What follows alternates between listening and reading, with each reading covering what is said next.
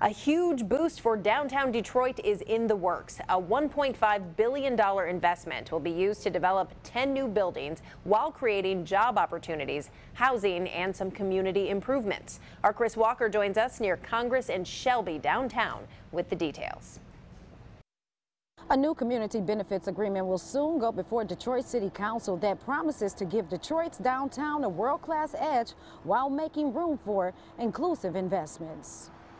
There's been a huge effort to make downtown Detroit more attractive for native residents and new neighbors, but those developments also came with pushback from Detroiters who say more needs to be done to support the surrounding community.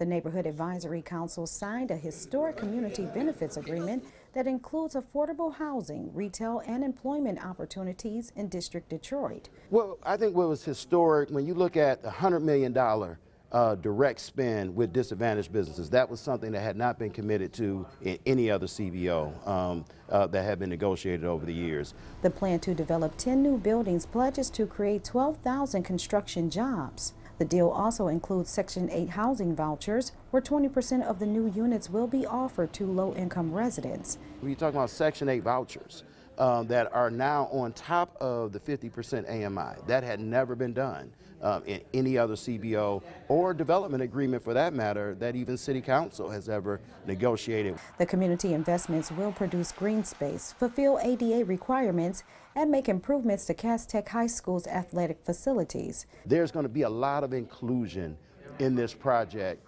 that I think that we have not seen as much in other developments and other CBOs, and I think there's a lot of belts and suspenders there to make sure that from the regulatory standpoint that they do follow through on it. The measure will be introduced to City Council Tuesday.